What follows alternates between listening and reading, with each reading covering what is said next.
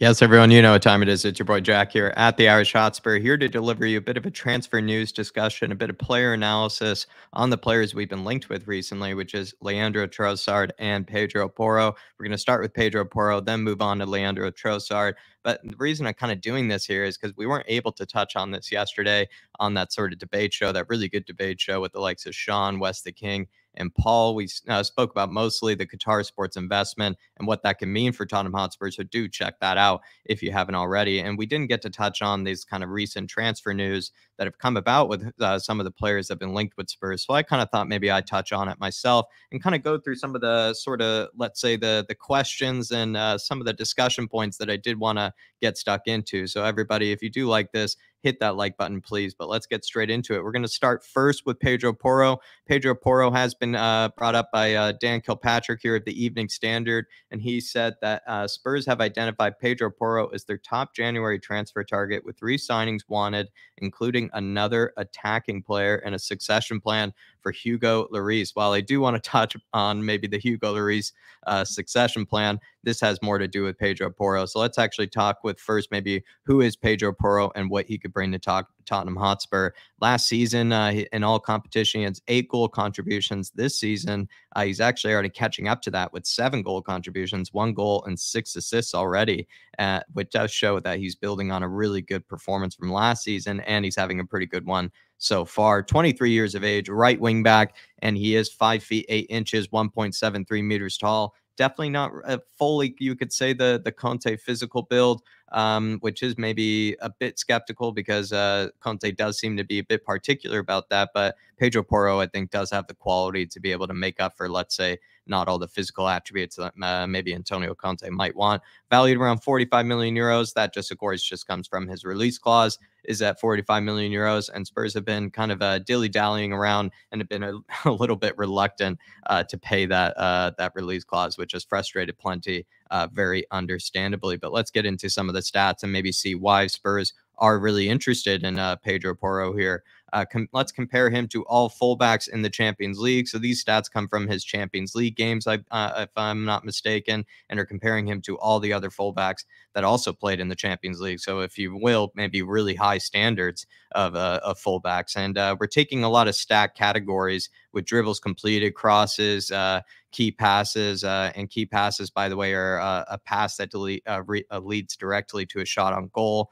These are all kind of stat metrics I think would really highlight a good wingback or a good player in Conte's system, because I think a lot of these are sort of relevant to what we're looking forward to in Conte's system and Conte's kind of wingbacks, because the likes of Emerson and Doherty maybe struggle in some of these areas. For example, dribbles completed, which is basically just measuring how many times he skins it past his man. Pedro Porro was actually great at that in this Champions League against in comparison to other fullbacks. And the closer that number is when it comes to the percentile to 100, basically the better it is. Or if you also just want to look at the colors of it, the greener it is, also the better it is. But he's skinning 1.5 guys at least per 90 in the Champions League. When you look at his crosses, he was getting in over 5 per game there, and that's not bad when you compare him to other fullbacks. When it comes to his tackles won, he was actually getting stuck in quite often. Maybe it just showed that Sporting were pretty busy when it comes to Champions League, and he seemed to be able to get his foot into a lot of challenges. And the one little concerning thing is maybe the key passes weren't too high. I just decided to put that up there because I don't want to just sort of filter all the stats that make Pedro Porro just look amazing. I want to take a look at some of the stats as well that maybe were a bit concerning. In the key passes, which, like we said before, is a pass that leads directly to a shot on goal. He's not really, ranked too highly there, which you could say is a bit of a concern. His fouls drawn, which are basically, I think another metric of how many problems is he causing the opposing fullback. Is he being tricky? Is he, being a nuisance for them? Is he basically causing problems down his side? And I think another way of measuring that would be fouls drawn, and he's doing pretty well in comparison to other fullbacks in the Champions League when it comes to that metric.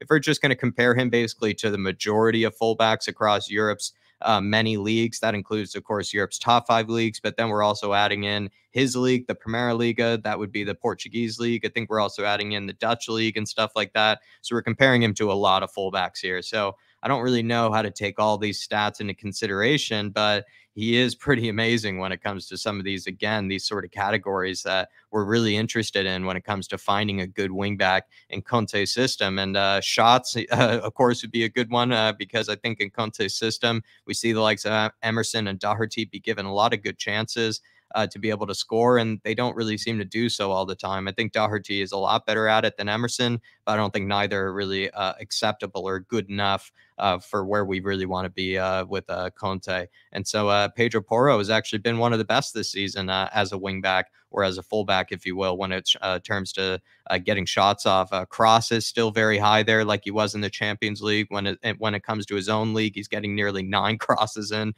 per 90. Key passes, he's actually doing a lot better there, which shows that at least in the Premier League, he's very creative at being able to set up his teammates. And then tackles won, actually, that goes down a bit from what he had in the Champions League. Probably because when he's playing for Sporting in his own domestic league, he's probably not that busy defensively because they might have a bit more of the ball. When it comes to fouls drawn, again, though, that's consistent, and he's drawing a lot of fouls. So if you do kind of connect these, while they're maybe taking a bit of a drop off in the Champions League, he's pretty consistent here. And it does show that he was able to have some pretty good numbers in the Champions League that also are still reflected in his own domestic league. So he's able to kind of still have that quality in the Champions League at a very high level, as well as in his own domestic league. So those are kind of the stats that I want to present when it comes to Pedro Porro. Here's kind of the thing that I wanted to bring up maybe was, are Spurs then more desperate for a right wing back this January than a center back? Because Dan Kilpatrick's headline had to do with the fact that Pedro Porro is apparently Spurs' top January transfer target. I think we all wanted a center back to be the one that's actually Spurs' top January transfer target. I think that's what David and I has said. I think that's what plenty of people on this channel have come on and said, that a center back for them should be the real priority, because it's really the defense that have been leaking a lot of goals. But let's maybe explain why perhaps a right wing back could be maybe the top January transfer target. And that's probably because Emerson has been kind of shown the door. I think him and Antonio Conte had a bit of a bust up. He was kind of always reluctant, let's be honest, to play Matt Doherty, even though Matt Doherty is being given the trust at the moment. I feel like he was always a bit reluctant to play Matt Doherty, and then he's never really trusted Jet Spence, and he's been quite cold, let's be honest, to Jet Spence. So that kind of leaves us really with no right wing backs to choose from. So we're maybe slightly more desperate for a right wing back than we are a center back. And I can't believe it's come to that circumstance, because I think we are absolutely desperate for a center back as well. But maybe if under that sort of logic, if that makes any sense at all, that could explain maybe why Spurs are more desperate for a right wing back than they are a center back, because Conte has basically run out of right wing backs to trust or even get the most out of anymore. They are really desperate maybe at this stage, and it could be wrong, but it maybe does maybe explain something. Chelsea apparently are also interested in Pedro Porro. That definitely isn't good, because it could mean that either Spurs fold or end up dropping their interest, because they usually don't like having other clubs get kind of mixed up in their kind of transfer schemes or in their transfer races, if you will. Or it actually could push Spurs towards actually paying for that release clause, which is actually a good thing. So maybe Chelsea being in the race could be a good thing for Spurs. It also could be a bad thing, but that's also something to report as well, is that Chelsea, I think, are apparently joined the race, if you will, for Pedro Porro. Let's talk about now Leandro Trossard. And this is coming from Sammy Mokbel of the Daily Mail. And he said that Tottenham have accelerated their interest in Leandro Trossard, but a deal for the Belgium international is not imminent, and any move is likely to take place later in the transfer window. He goes on to say that manager Antonio Conte is eager to secure a deal for Trossard this month. There you are, everybody. Apparently, Trossard could be a late January addition for Tottenham Hotspur, someone that might not be happening right away, like the likes of a center back or hopefully Pedro Porro, but someone that could be happening down the road in this January transfer window. So let me know, everyone. Do you rate Leandro Trossard, and do you think he's a good fit for Spurs? Because this is kind of what we're going to be answering here when we take a look at the stats and a bit of the background here of Leandro Trossard. Last season, he had 11 goal contributions, 8 goals and 3 assists in all competitions. This season, he's already catching up to that, kind of like how Pedro Porro was catching up to his last season's output. He's on 7 goals and 2 assists, which would be 9 goal contributions. So he's already almost completely caught up there, Leandro Trossard. So having a much better season here under the likes of De Zerbi, as well as I guess the beginning with Graham Potter. 28 years old. He's a lot older than I thought. I think he recently turned 28, but he is a lot older than I thought, actually. I thought he was maybe around 25, 26, but he is actually 28. Winger, he plays mostly as a left winger. I'm not even sure if he has ever played on the right. I've never seen him play on the right, which we'll get onto later, is whether he's actually Kulusevski alternative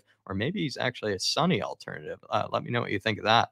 5 feet 7 inches. Another player here that maybe doesn't exactly fit the Conte sort of physical build, but we'll get into that as well, and maybe how Conte seems to prefer perhaps these more kind of tricky, creative wingers. And I think Trossard actually fits that bill. 30 million euros is his evaluation. I think his contract is up in 6 months or so he could end up being a free agent. So if Brighton wanted to make any money from this, they could actually sell him this January window. So it could be a possibility, but I'm not sure. I'm not sure. Brighton usually are a smart club, so I'm not. I just don't know how they'll choose to go about this. But let's maybe talk about Leandro Trossard. Let's go through his stats really quickly and kind of get you a bit of context and maybe what he sort of is good at, and maybe what he sort of brings. Kind of just picked a variety of stats here, and we're just comparing him to all sort of wingers as well as attacking midfielders in the Premier League. When it comes to shots and through balls, he's actually exceptional. He gets a lot of shots off per 90, which is good to see. And he gets most of them on target, which is also great to see.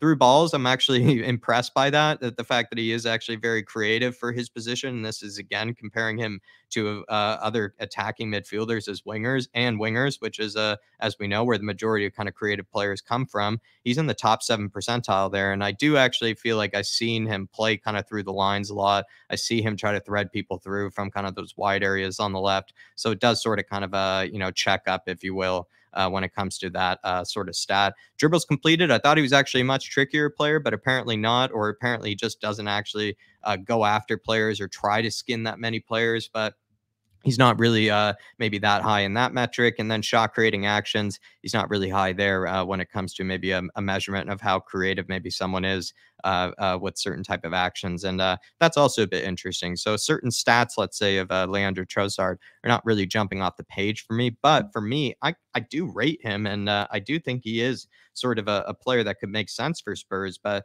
those are some of the stats. And then average shot distance, he's shooting it in and around the penalty area by the looks of things. And he's pretty clinical from what I've seen, but he also is kind of been labeled by plenty of people as a purple patch player. David, I know, has labeled him as a purple patch player. So when it comes to Leandro Trossard, it's a bit of a confusing one, because is he being brought in to be kind of a Kulusevski alternative? I don't think so, because I don't really ever see him play on the right. And also, Brian Hill has actually been given a lot of confidence recently by the Spurs coaching staff. You've seen the likes of Stellini confirm that he's going to be sticking around Brian Hill, which is really good to see. And that means then we're probably sort of maybe having Brian Hill as the Kulusevski alternative on the right.